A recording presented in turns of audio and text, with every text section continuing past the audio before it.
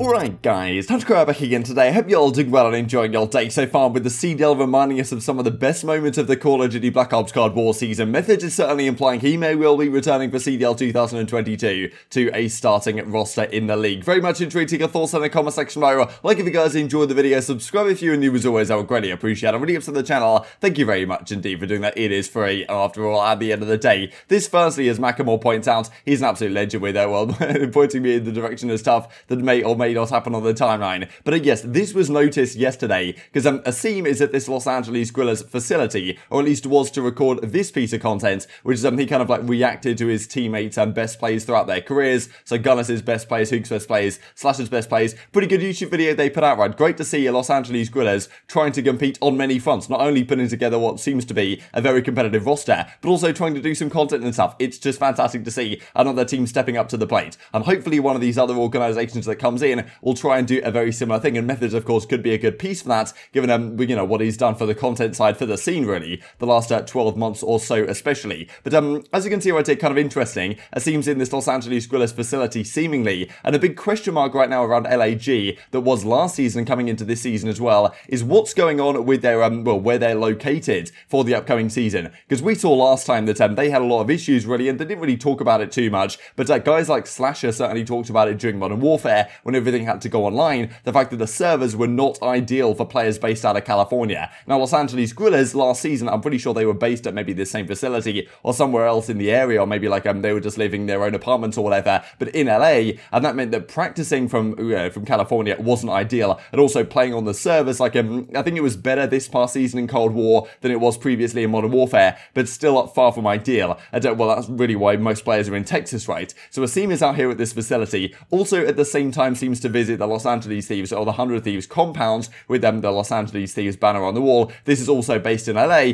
I'm pretty sure, and he was also with Zoom, as you can see right here, helping, you know, set up his stuff as he's been moving out to LA the last couple of days. So seems like this Los Angeles Guerrillas compound is in LA, which of course you would expect, but will Los Angeles Guerrillas be based out there again, right? Because that could be a downside, especially for a guy like Slasher. He was very frustrated, of course, joining this Los Angeles Guerrillas team now. He's very frustrated on OGLA back in Modern Warfare that he was stuck out there in Los Angeles, and the practicing was difficult, right? Even if this season is all on LAN, and if it is, it's probably going to be somewhere in Texas anyway that they do the LAN environment stuff, so why would you need to live in LA anyway if you're going to do that? But even if it is played online, it's probably going to give you something of a disadvantage anyway, so I'm sure the Los Angeles Guerrillas players are lobbying to get some sort of, you know, some sort of house in Texas or whatever, kind of like how Los Angeles Thieves have done, and given the money that LAG have behind them, maybe that'll happen, but yeah, definitely something to be hinted at here from aBeZy most certainly. This then that the COD League come out with yesterday, throwback to stage 1, pretty ridiculous to see that during stage 1, like you could argue that Methodz was one of the, if not like the best player on Toronto for a time. He was at least up there, like he was putting up decent numbers. I don't think he was doing anything spectacular, but Toronto as a whole was just not a particularly good team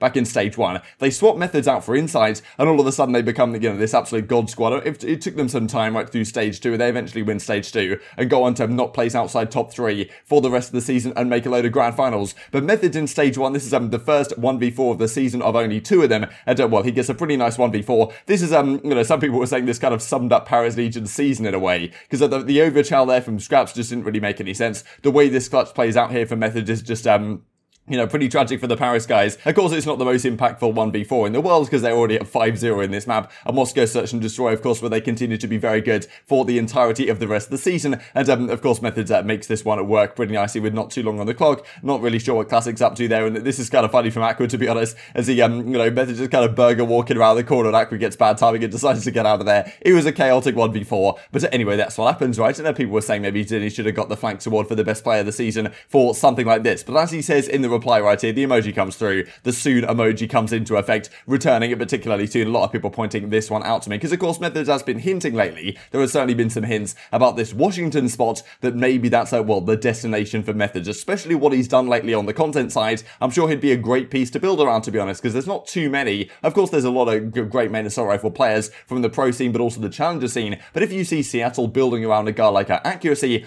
then certainly that says to me that Methodz could well be deserving of a spot here back in the CDL for next year. Thought this is interesting actually from Rad11 Stats, kind of commenting on this one. This is one of 2 1v4 clutches this season out of 684 total attempts in this situation. If you were left in a 1v4, the probability of clutching based on these kind of 2 out of 6 to 84 is at 0.3%, and this of course is one of them for Methodz. Makes it a bit easier when your opponents decide to overchow, but you're not going to clutch a 1v4 if people don't make mistakes. The other one was this actually from Shotzzy during May sometime that people maybe a little bit forget about, but this is absolutely ridiculous. Not sure what that was Scump actually, not sure what happened there. This was the thing from Envoy, I don't know what that overchow was. It's this is the thing, you don't clutch a 1v4 unless people are making some pretty significant mistakes, and I'm not really sure what OpTic are doing here in this Search and Destroy, but anyway, Shotzzy wins the 1v4 this time. I'll probably show this maybe on the big screen real quick at the end of the video, but yeah, these were the 2 1v4s on the season, but of course there's some big question marks right now if Methodz is returning to the league, as he is implying. Where exactly does he go? So there has been some talk, of course, lately about this Washington group coming in. Apparently there's 2 organizations, or at least like 2 ownership group potentials that want to come in and buy this Chicago spot off NRG. Washington could be one of them. Certainly that's been hinted at right from the Methodz side, that he could be going in a direction like that. But this is also a big discussion, to be honest, from the CompLexity side, whether these guys are the other group coming into play. We saw recently Tim the Tapman, of course, join CompLexity, and there has been some talk about, you know, trying to make something happen really, in terms of, you know, maybe joining other organizations, other leagues and stuff like this. And CompLexity, of course, have been very much an OG in the Call of Duty scene space. Now, of course, this would make a fair bit of sense. We see this right here from Jason Lake, the founder and CEO of CompLexity, with Hex here in the background, maybe discussing some sort of potential deal where, you know, maybe, of course, well, Hex right now is kind of maybe in ownership of that Chicago spot, at least for now, but soon it'll be NRG property, I imagine, if this OpTic Dallas thing goes through as we expect it to. And then, of course, Jason Lake and the CompLexity guys could come in and buy that, and maybe that'll be the competition that Washington Justice kind of ownership group have for their potential spot they want to move to Washington.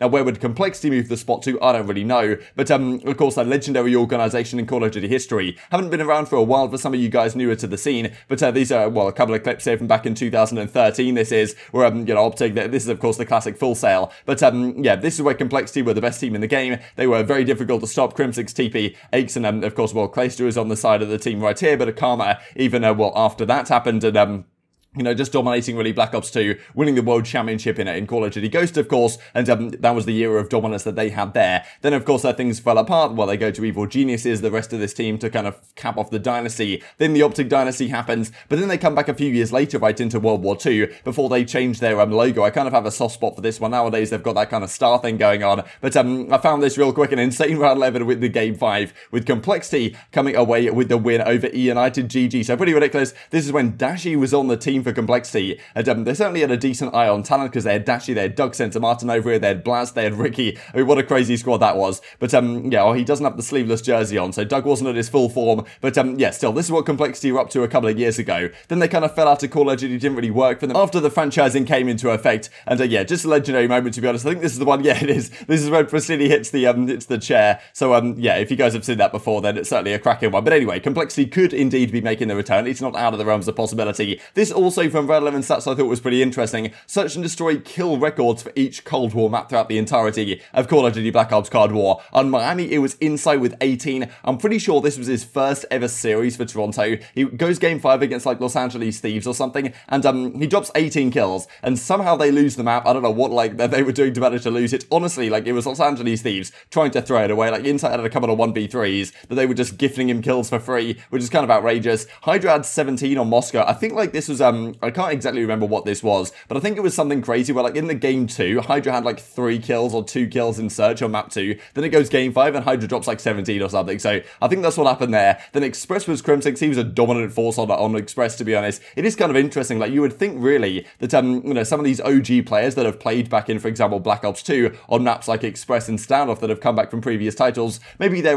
kind of advantage on those maps would erode quite quickly over time. But it seemed like Crimsix, to be honest, like ever since Express did return in Search and Destroy, he was a dominant force on that map. Standoff goes to Arcitys actually with 15, despite the fact that right when that map came out, it wasn't looking so good for FaZe. They lost, I'm pretty sure, the first couple of times they played it, or at least the first time. And checkmate, it's Arcitys, aBeZy, Awakening, and Huke all with 14. And on Raid, 6 players are tied at 14 kills. But again, the record for the season at 18 for Insight, not too bad, not quite touching the overall records that Dashy's hit at 20. I'm pretty sure Shawnee's hit 20 as well. Both of those were off stream. And then Crimsix has the record of 20 from way back in Sovereign. covering Search and Destroy in Call of Duty Ghosts. I think I'll do a video on the Breaking Point GG channel about that one in the near future. Given we were talking about Doug Centermartin on that CompLexity team, just wanted to finish off with this. I thought it was funny for the fact the OG black glasses, true icons of the Call of Duty scene. Who wore it better? Doug Centermartin here on the left, Renato Forza, that being Saint, of course, on the right hand side here. This is honestly, this Saint one is legendary. Like the way these glasses look, it just cracks me up every single time. But Doug Centermartin way back in the day as well was getting the job done. This is you know, could even be way back in the Black Ops 1 days, I think, when he was like a very young indeed, but won his first championship, I think maybe in Nashville or something, way back in the day. And of course, well, careers and paths have changed most certainly since then. But very much intrigued to get your thoughts on all this stuff in the comment section below. Hope you guys enjoyed the video. If you did enjoy it, I'd greatly appreciate a like on the video. I'm really upset that you are going to know you enjoyed this content. Other people like you may enjoy this content as well, and help grow the competitive Call of Duty community. Thank you for watching as always. Take care,